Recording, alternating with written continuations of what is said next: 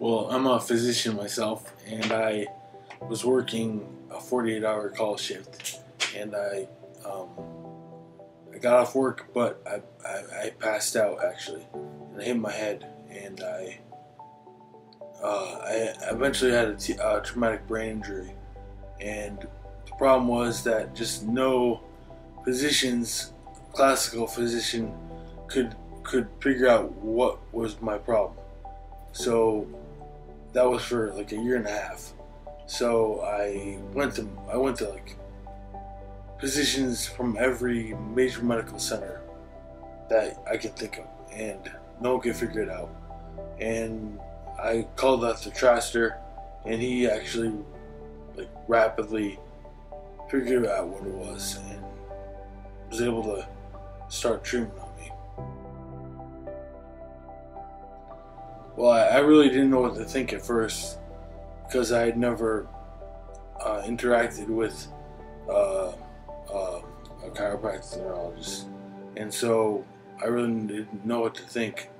But I was amazed at the thoroughness. He spent like more time with me than any physician I've ever encountered, and I was really pleasantly pleased. The therapy was tailored to me, to my condition, which is a lot different than everyone else's. So he really knew exactly what to do. He just knew it automatically, and I can't even say enough good things. I really can't. Immediately, the second day, I could walk better. I had more mobility in my legs, and I anticipate that it will continue to improve. But the thing that was really noticeable is that Dr. Traster made sure that the treatment won't stop when I leave here. It's going to continue. It's something I can continue on my own. And he gave me actually lessons to do, exercises to do, to help regain my neuroplasticity. Do not lock yourself into traditional medicine as the only way to do things, because that's what I did, and I've done that my whole life. And I was just at the breaking point where there was no doctor who could figure out what was going on, and really think outside the box.